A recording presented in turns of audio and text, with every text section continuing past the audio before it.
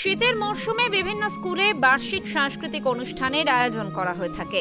এবারে জোকা দিল্লি পাবলিক স্কুলে 16 এবং 17 ডিসেম্বর বার্ষিক সাংস্কৃতিক অনুষ্ঠানের আয়োজন করা হয়। এই সাংস্কৃতিক অনুষ্ঠানের মূল আকর্ষণ স্কুলের পড়ুয়াদের পারফরমেন্স। সঙ্গীত, নৃত্য এবং নাটক রয়েছে সাংস্কৃতিক অনুষ্ঠানের অনুষ্ঠান সূচিতে। দীর্ঘদিন ধরেই বার্ষিক সাংস্কৃতিক অনুষ্ঠানকে সাফল্যমণ্ডিত করে তোলার জন্য রিহার্সাল করেছে বিদ্যালয়ের পড়ুয়ারা, এমনটাই জানা গেল। DPS Joka Rizalis is just like a festival.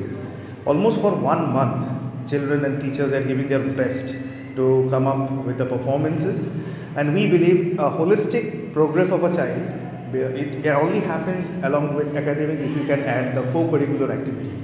You can see the small children, and tomorrow you have the bigger children coming up on stage and performing. So almost a month of vigorous practice is what we are seeing now on stage by the children. করোনার সময়কাল থেকে মুক্তি পাওয়ার পর এই বিশেষ অনুষ্ঠানের আয়োজনে খুশি বিদ্যালয়ের পড়ুয়ারা। We enjoy the chrysalis and it's about song, music, dance, drama, role play, etc. This year it has been a great opportunity for all of us to organize this chrysalis after such a long time, after the coronavirus and all. We are all very grateful for this. Hope it will continue till the end of DPS Joka.